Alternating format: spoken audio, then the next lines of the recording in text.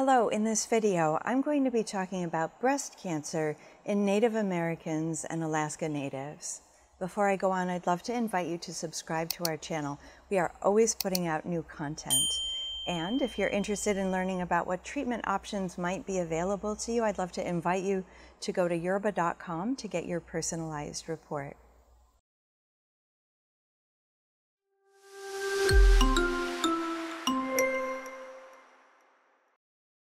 Native Americans and Alaskan Natives suffer great disparities in everything from life expectancy to how much they make per dollar made by non-Hispanic white men to all-cause mortality, and that's the same case for breast cancer as well. We've talked in other videos about disparities among other groups, and as often happens, Native Americans are left out of the conversation, and this video is meant to correct that.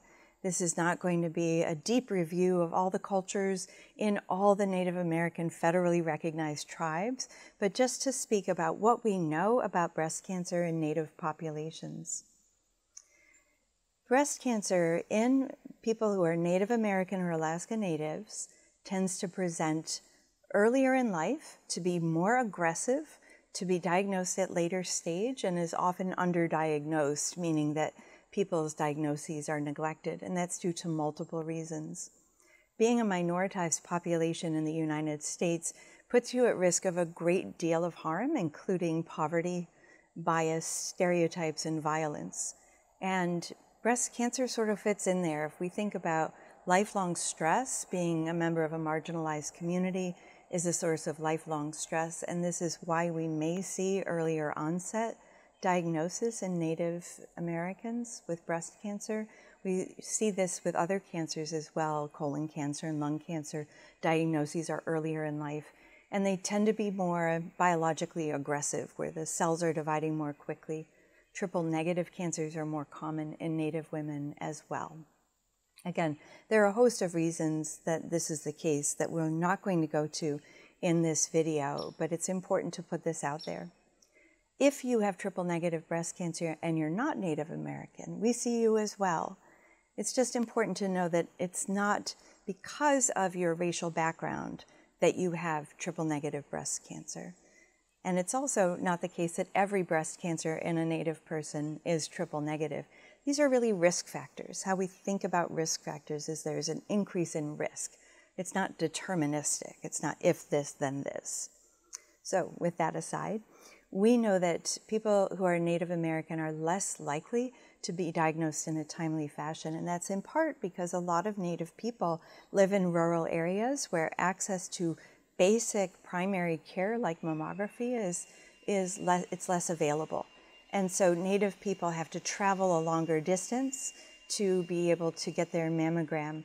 That's going to be the same case in any That's going to be the case in any rural population, of course, but when we combine distrust of the healthcare system due to historical practices with the distance, with insurance issues, these things are just additive, and it can make it harder for people to get their annual mammogram.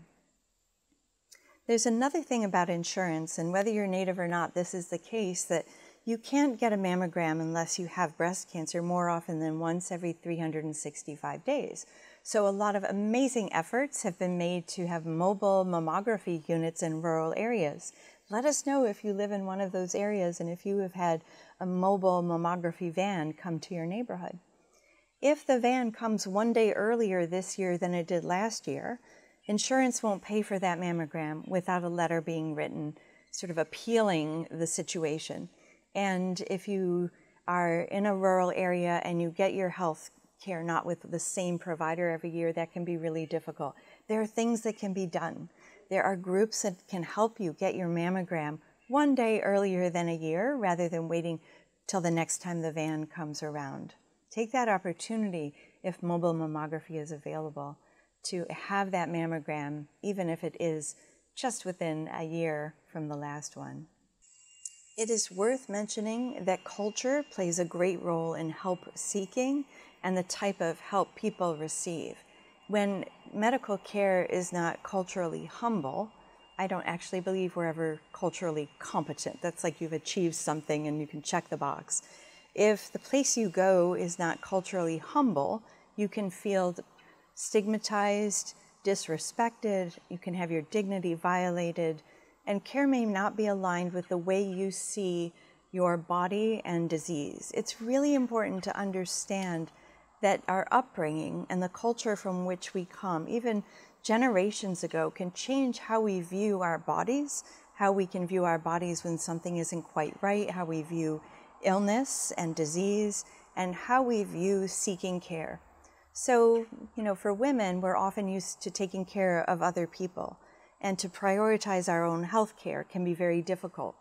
That's sort of a cultural teaching that we've picked up over generations. And the same type of thing can happen with Native Americans and Alaska Natives. If there have been stories about healthcare not being aligned with our cultural or faith practices, you can see why it would make people less eager to seek out diagnosis and screening and treatment. And so it's really important to talk about cultural differences, not to say Native Americans have the wrong culture, but rather we need to increase cultural humility among clinicians, regardless of their race, ethnicity, gender, and culture. And one way to do that is to support more Native people going to medical school, going to nursing school, going to pharmacy school. We have a real crisis in cancer care with workforce shortages. And one way we can make sure that culturally humble and competent care can be delivered to people is by having more providers, more clinicians who look like them. That's been shown to improve the quality of care. And this is interesting. The more diversity there is among medical students, everybody benefits. The quality of care for white people goes up when there's more diversity of student voices and experiences. We also need to advocate for our brothers and sisters who are different from us. We have to recognize what we have that other people don't have, and we have to advocate and speak up. And if you're a member of a Native American Alaska Native tribe, speaking up and finding allies can give you some hope that things can get better. You already know this, so I'm not going to in any way pretend I'm an expert, but maintaining hope can be an antidote to despair. Finally, we need to advocate with our politicians to increase funding for Native American health and health services and attention to Native American Alaska Native populations.